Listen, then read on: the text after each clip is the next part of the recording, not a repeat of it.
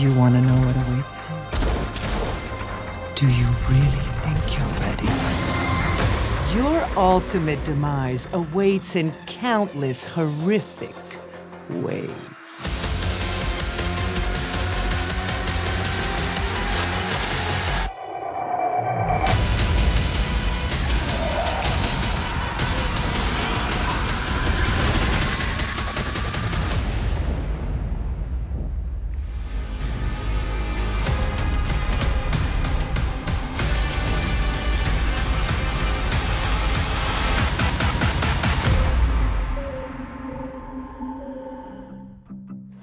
Hello everyone, it's Lucy here and welcome back to another broadcast.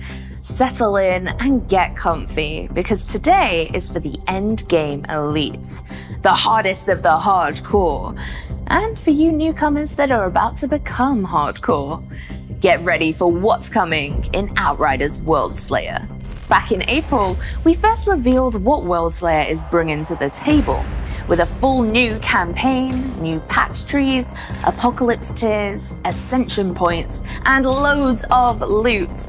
There's tons of tasty content to gorge yourself on. In Outriders Worldslayer, you will face off against the indomitable Ereshkigal.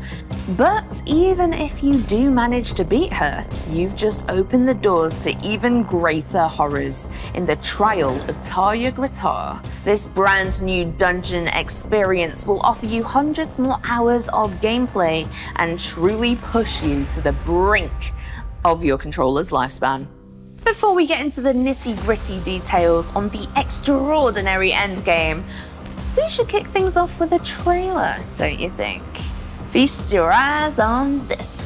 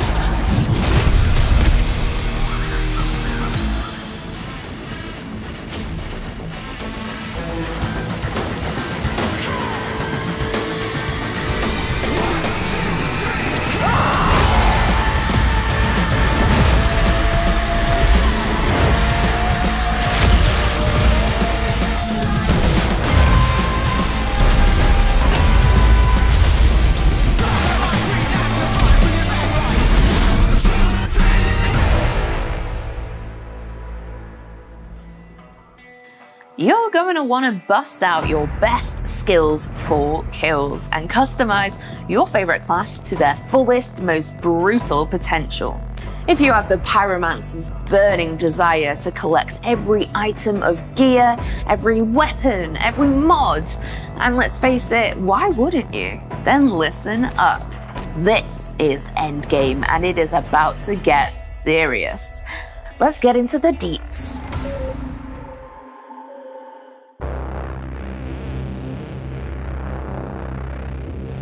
Hey there, fellow Outriders, and welcome to your biggest challenge yet.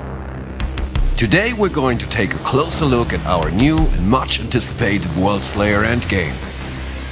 A vast and pretty damn scary place called the Trial of Tarya Gratar. Quick disclaimer, next to the overall structure, we'll be checking in on some of the new gear available with Worldslayer. And we'll also take a look at one of the new enemy types that are only to be found in Tarya Gratar. Other than that, we'll keep it spoiler-free, of course. We're also mostly soloing for the purpose of the spotlight. Please keep in mind, as with so many things in life, they are even more fun when you team up with friends and experience it together. Enough chit-chat. Endgame. Let's get it.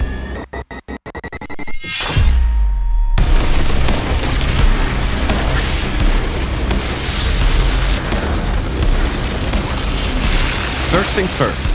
You might ask yourself, what the heck is Tarya Gratar and why are we here in the first place? Sadly, we can't give you the full background and history of this place just yet, cause that's something for you to explore, as it is very much linked to the Worldslayer story campaign. It's safe to say though, without revealing too much, that this place is deeply rooted in the legacy of planet Enoch's mysterious natives, the Pax. Where's the Father's power?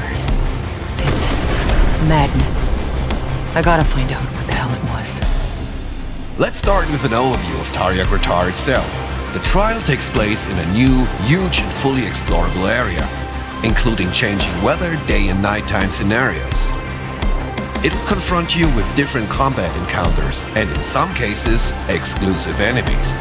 You'll need to stand victorious after every encounter in order to delve deeper into the heart of Tarya Gratar.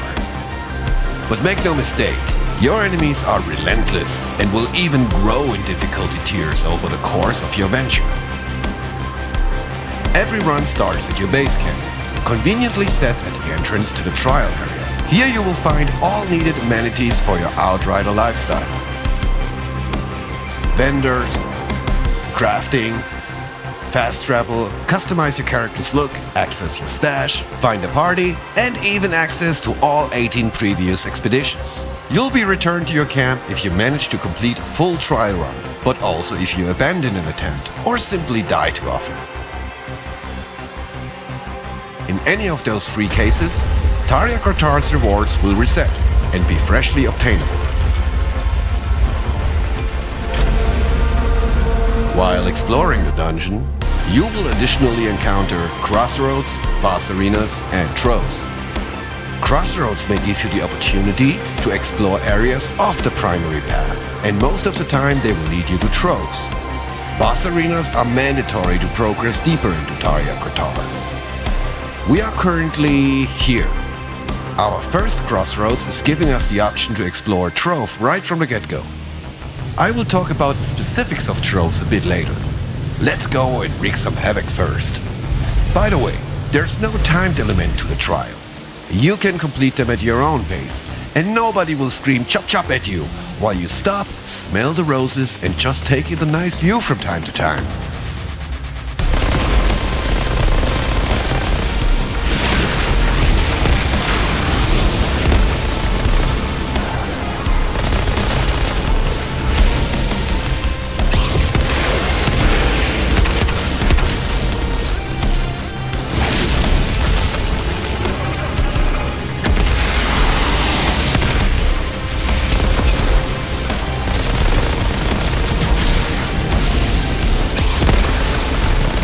Let's take a moment to go over our current gear and pyromancer build. We're currently rocking a Sunfall submachine gun, the Hellborn bolt-action rifle, and the Boulder Lynx pistols.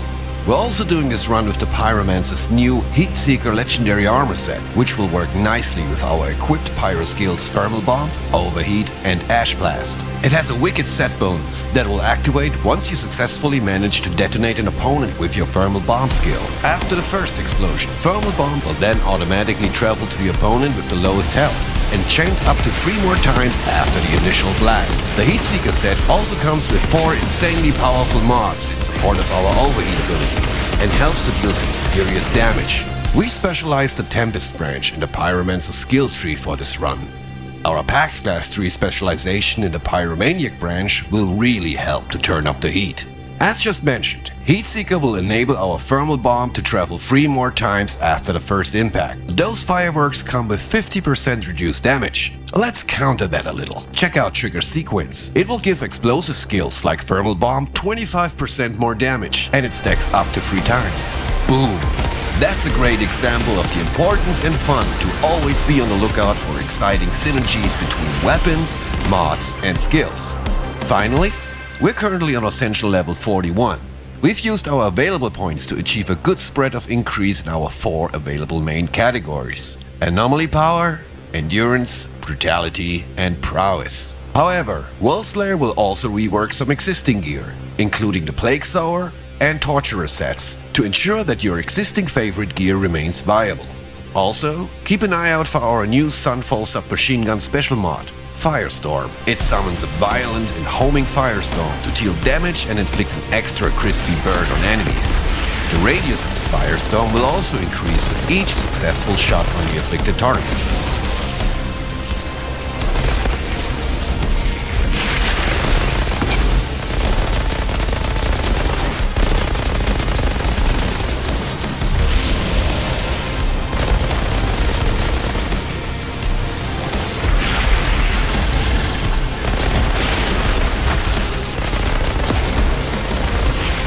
That was fun.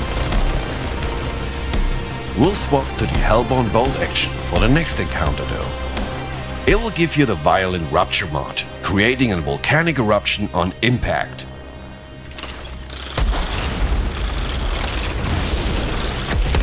Now, all those Pyromancer players might notice that this is actually one of the Pyro's most brutal abilities. So, with Thermal Bomb, Overheat and Ash Blast already on our skill bar, we essentially added a fourth one on demand. Nice.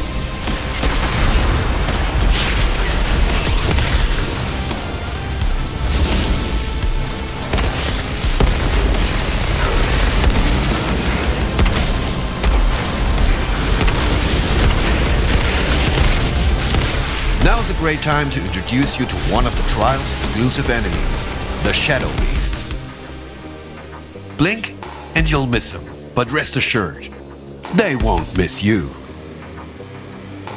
These overwhelmingly effective predators join the roster of monstrous adversaries that you'll be facing. Shadow Beasts are the assassins of Tarya Gratar, and usually appear in small packs. Their sensitivity to the anomaly gives them the ability to cloak themselves, even while in motion. You may only be able to track them if they disturb the environment they pass through, or by using an area of effect skill to unmask them. Shadow Beasts use their superior stalking capabilities to get close enough to be able to attack you with their special abilities. With the most debilitating of these, they will be able to inflict silence upon you. The silence debuff blocks the player's skills from being triggered for a set duration. During this time, you will need to rely on your weapons only to fend off enemies. Pretty nasty. I'd be also on the lookout for Beast Lords, experienced feral hunters who manage to tame these invisible killers and use them as tracker.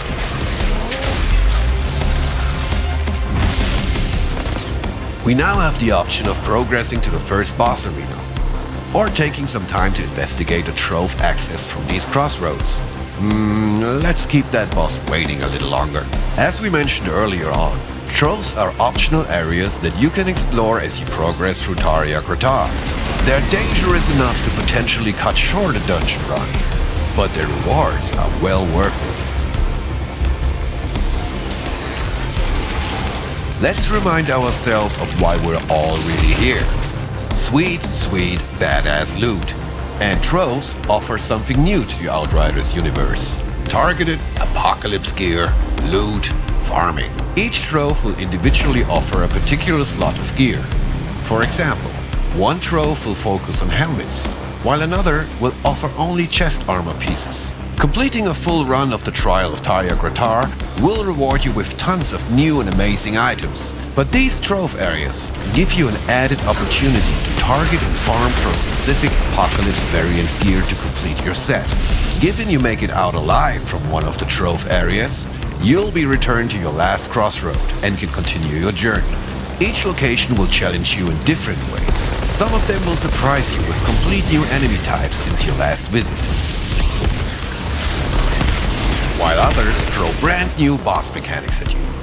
Again, troves are always a high-risk affair, but high risk always comes with high rewards in Outriders Worldslayer. So just to state the obvious, the Trial of Tarya Gratar is repeatable at any point and designed with high replayability in mind. Guess we kept our first boss waiting long enough. And I'll leave you now with a few glimpses of what's to come. We hope you will have hours and hours of amazing fun in Tarya Gratar. Take care and goodbye, lovely people.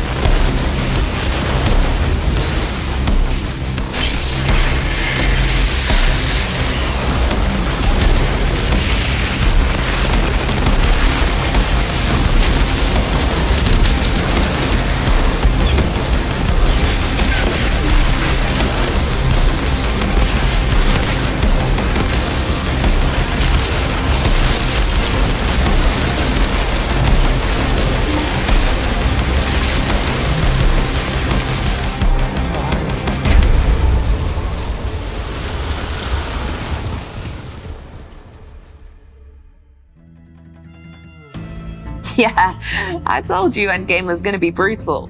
We have the new Apocalypse system, crazy powerful third mod slots, insane new guns and gear, devastatingly beautiful environments, monstrous enemies. Whew, you name it. I know what you're thinking. Is my current class build going to be powerful enough? Am I good or mad enough to tackle a solo run? Well, you would have my infinite respect for beating Endgame by yourself, but you might want to bring along some company to aid your battle through Tarya Gratar. Speaking of company, where you at, Robbie? It is time to break down those questions and answers in another community section. Thanks, Lucy. What's good, Outriders? Welcome to the community section of the broadcast. You have the questions and I have the answers, so let's jump right in. The first question we received a lot is, what are all the different versions of Worldslayer?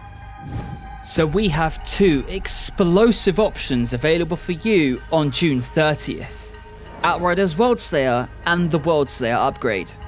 For new players, Outriders Worldslayer features everything Worldslayer has to offer and the original game included as part of the package. For returning Outriders players, the Worldslayer upgrade is the product for you. Just be sure to purchase on the same platform you own the original game on. Your characters and all of your progress, armor and weaponry will be transferred seamlessly over to Worldslayer, so you're fully ready to take on Ereshkigal. One question we received consistently was if Worldslayer offered reasons to go back to all the previous world areas. Worldslayer introduces Apocalypse tiers to not only the new content, but to the original Outriders game, including expeditions. So you can replay or play for the first time previous world areas on the Apocalypse tier difficulty to unlock associated rewards. Apocalypse tiers are an addition to the existing world tier difficulty system.